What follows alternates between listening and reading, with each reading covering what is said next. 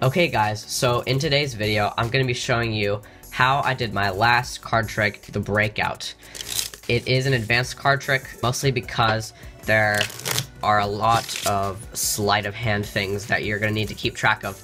But other than that, it's actually not that bad. It's also really fun to do in general, so I think you guys are going to like this a lot. So let's get right into the tutorial. So for this trick, it's impromptu. The deck can be completely shuffled by the spectator and everything. I like impromptu tricks a lot. First thing you're going to want to do is you say, okay, we're going to get out 3 jacks. So just get out the first 3 jacks that you see. It does not really matter what they are. So you get out 3 jacks just like this. And I like to order them in a alternating color order, like red, red, or black, red, black, depending on which ones you pulled out. I just think it makes it look a little bit more nice. And as you're spreading through looking for those 3 jacks, when you're done looking for them, you're going to go to the top half of the deck, and you're going to glance at the top 4 cards. If you have seen the performance, and if you haven't, be sure to check it out so that you know what I'm talking about in this part. If there is a king within the top 4 cards, give the deck a quick cut so that there are no kings within the top 4 cards. So in this case, if I would look, there are no kings within the top 4 cards, so I'm perfectly fine. But for an example, if there was a king within the top 4 cards, like if there was a king right here, I would have to give the cards a little cut just like this to lose that king in the middle of the deck. Because these 4 cards, you want them to be random cards. Once you have 4 random cards on top of the deck, you're gonna go ahead and get out 4 aces just like this. And you're gonna explain the story of the jacks. I used a story where they were arrested for robbing a bank, and the 4 aces are going to escape them out of jail, just like this. So you set them down just like that. And now what you're gonna do is when you set down the aces, you're actually gonna get a break under the top 4 cards, just like this. So you're gonna spread through cards just like this, and I like to place my index finger on that 4th card so that I just remember where it is. And now once it's on that card, I square up and I lift up the cards.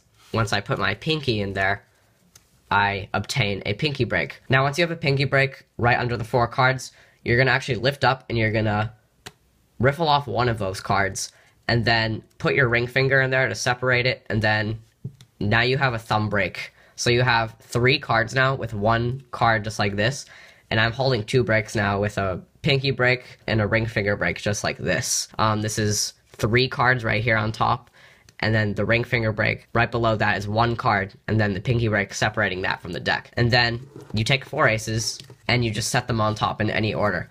And now you can let go of the ring finger break now, because you're just going to pick up the cards, but you're going to maintain that thumb break with your thumb just like this.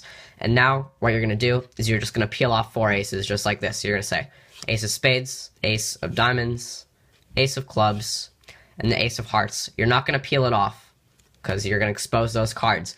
You're actually just going to drop this thumb break. You're just going to drop the card. So just drop the card just like this. Drop the card. And now you're going to riffle off the cards and then keep a pinky break separating the ace of hearts with these 3 random cards. You're going to go ahead and just pick up all these cards right here, which is just the ace of hearts and 3 random cards, just like this. And you're just going to set these on the table, squared up just like this, so you don't flash those cards. They think that this is 4 aces, but what you actually have is a random card with 3 face-up aces on the deck. So now you're going to flip over the deck, do a pinky pull down with the bottom card, which is a random card.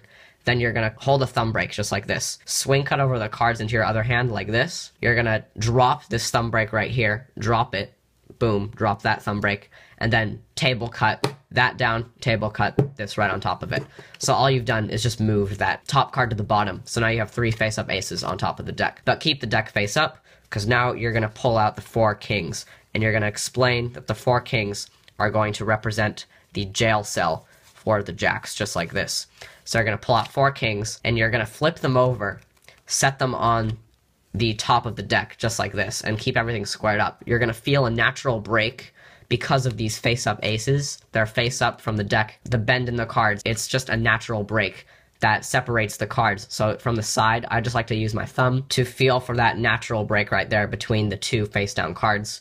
And then I just pick up all these cards, which are 4 kings and 3 aces, just like this. So I just pick up the cards, set them down, and I spread off the top 3 kings. 1, 2, 3. And I hold these 4 cards as one, just like this, and I just hold it.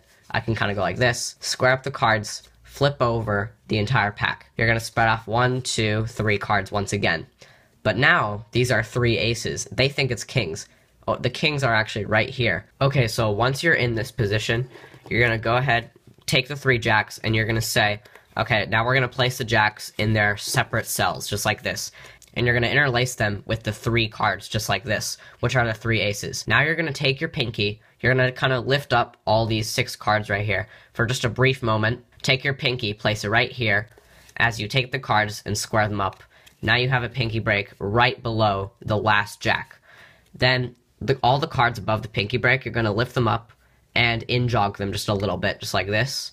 This is definitely exaggerated. But then once you have those cards in-jogged, you're going to flip over the entire pack just like this. And these are just the 4 kings that are out-jogged. So you're just going to lift them up with your thumb as you push them in. So now you can have a thumb break, separating the 4 kings, which have nothing, with the 3 aces with the 3 jacks. Those will be separated by this thumb break right here, just like this. So now in this next part, you are going to explain that there are 2 parts of the jail, and I will bring the deck up just so that you can see what's happening, but in the real performance, the deck would be on the table for this part. But I'll show you what's happening. You say there are 2 parts of the jail. You're going to come over the lower part of the pack, the lower part separated by the thumb break, is going to be flush with the deck, while you cut about half the deck and you set it onto the table, just like this. Now you're going to come away and you're just going to take the kings. So you're just going to take the kings because you've now dropped off the aces with the jacks onto this pack right here. But you're going to come away with just the kings now, and you're going to place them on this pack and say, and then this is the inside of the jail where the jacks are being kept.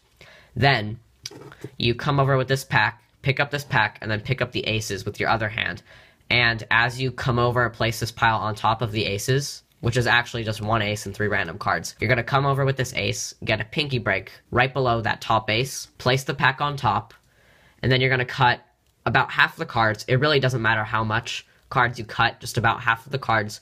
Then you're going to place them right inside of that gap, just like this.